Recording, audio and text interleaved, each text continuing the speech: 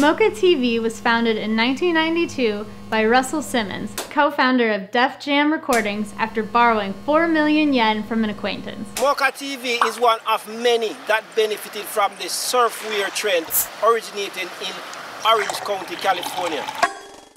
On April 1, 1993, MOCAtv opened its first store in Harajuku, Tokyo.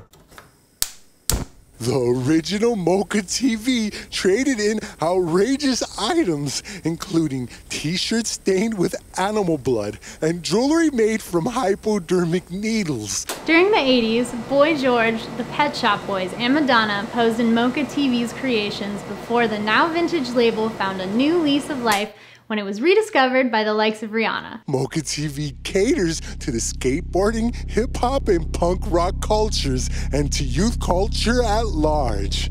MOCAtv has also collaborated with many other famous brands such as Pepsi, Carhartt, Casio, Pharrell, Uncle, Kanye West, A$AP Rocky, A$AP Ferg, Kid Cudi, Soulja Boy, Krishan, Linkin Park, Gary Painter, Damien Hirst, Takashi Murakami, Jeff Koons, Daniel Johnston, Lady Gaga, and Lil Wayne. In 1995, South Korean company Samsung bought MOCAtv. In the years following MOCAtv's success, many have followed in its footsteps. Some of these have grown to achieve the same success as MOCAtv, such as Lollapalooza in Chicago and Bonnaroo in Tennessee.